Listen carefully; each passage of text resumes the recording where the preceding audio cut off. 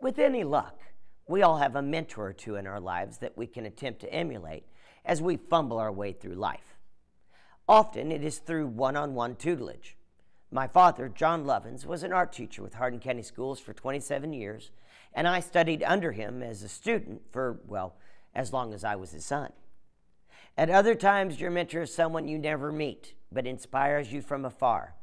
Muppet creator Jim Henson has been part of my life through his work since before I started school. What I've learned from both their successes as well as their failures could fill a book, but was summed up really well in an opinion piece by Sims Wyatt for Inc. magazine. Encourage a person's talent, nurture that talent, and motivate people to look to themselves for ongoing development. Be a teacher. Empower the people who work with you. Be patient.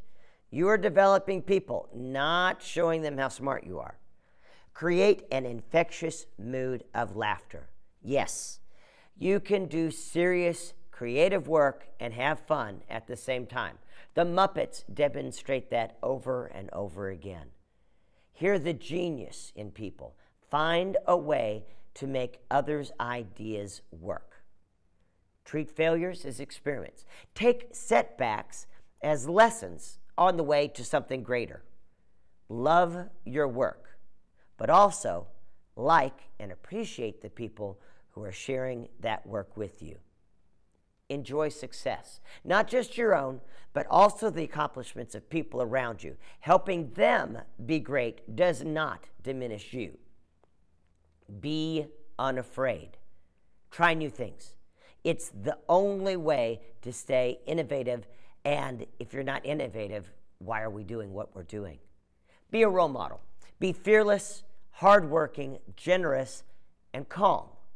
That combination of attitudes will spread and be just as contagious.